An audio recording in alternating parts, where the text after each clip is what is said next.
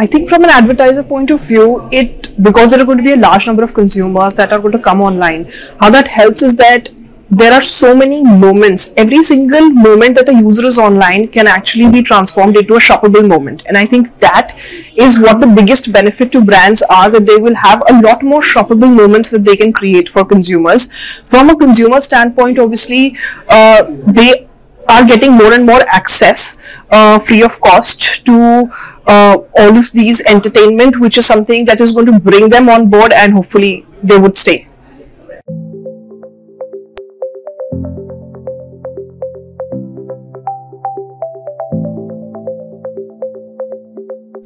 So yes, I think CTV is here to stay and here to grow, and also grow massively. I think we've all seen that CTV is gaining share, while it's a very small percentage of share right now, but it's constantly increasing and increasing at an exponential rate. And I think it's very important for both brands and marketers to stay on top of this trend and be able to utilize this so as to target the consumers more effectively.